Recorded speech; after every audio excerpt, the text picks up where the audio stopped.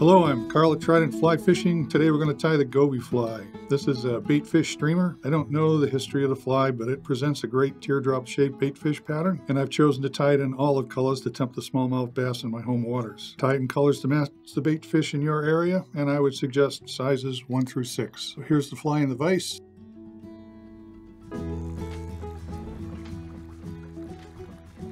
The hook we're going to use today is a Gamakatsu B10S size 4. It's their stinger hook. It's got a nice wide gap to it, and to help get the fly down a little bit quicker, we're going to put in about a dozen wraps of 20 thousandths lead wire. Wrap this up to a couple of hook eye lengths behind the hook eye. And our thread today is some UTC 70 denier in the color olive. And we'll start our jam knot just behind the guy and form a thread dam in front of that lead to keep it from creeping forward. And then we're going to wrap back over the lead and form a thread dam behind it. That'll keep it in place. And a few more securing wraps. I'm going to wrap back to the start of the bend of the hook, where we're going to tie in our first material. It's going to be some hairline fine black barred Marabou in the color olive, and this is going to be to support our tail feathers, to keep them from wrapping around the hook. So we want these to be about a hook shank in length. Actually, we can cut a lot of that off and get it out of our way. And we'll tie this on top of the hook. Looks good.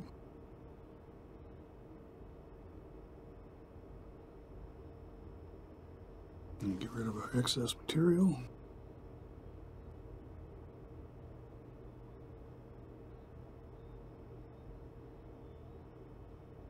The tail for our fly is going to be Keogh's Tires Grade Cape Grizzly dyed olive, and I've pulled a couple of feathers out from here along the edges.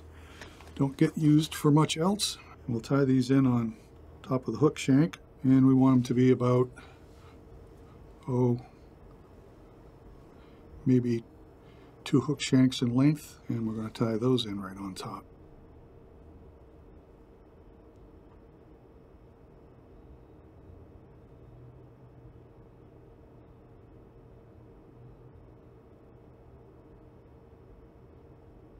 And the body of this fly is going to be made up from Senyo's laser dubbing. This is their yarn dispenser, and the color we've chosen is olive. And we're going to tie in probably 4 clumps. You can see that it's pretty long stuff, longer than we need for this fly. So I'm going to cut that in half,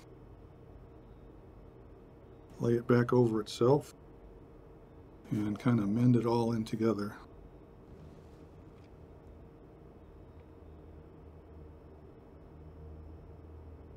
So we're going to lay this on top and take 2 loose wraps, pull it tight, and that will pull the material around the hook shank.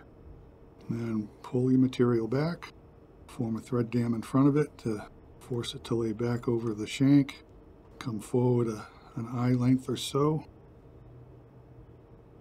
and we'll do it again.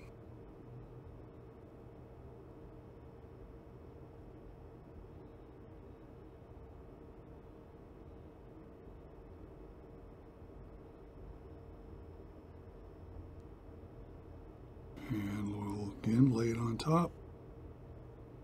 2 loose wraps, pull it tight, pull your material back, form another thread dam, jump it forward, and repeat.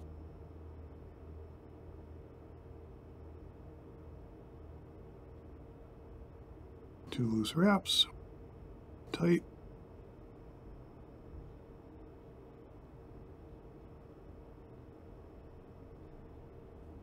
one more.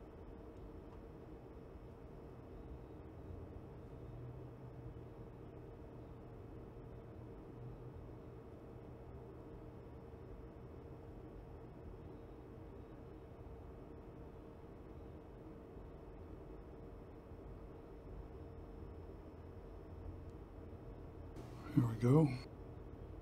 Last material we're going to tie in is going to be our collar, and for that we're again going to use this fine black Marabou, and I've put it in a clip here, and we're going to form a dubbing loop.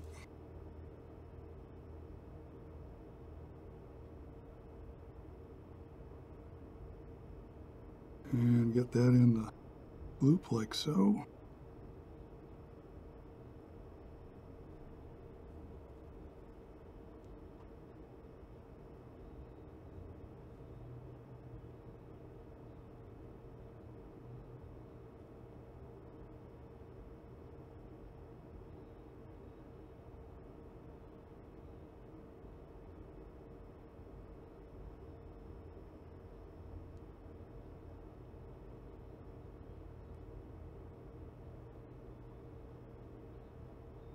And we'll start wrapping that once we get to where the Marabou is at. We'll probably make about 3 turns.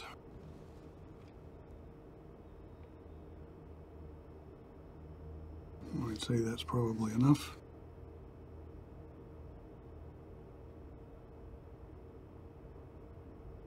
Cut off our dubbing loop.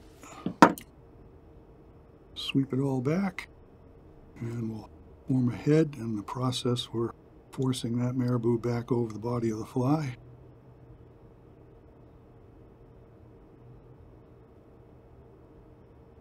Get our whip finish tool, do a 4 or 5 turn whip finish.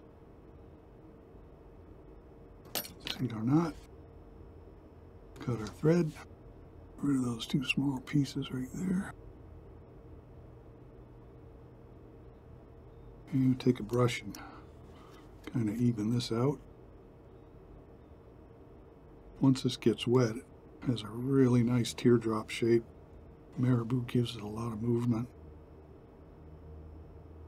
And a little head cement to finish off the fly.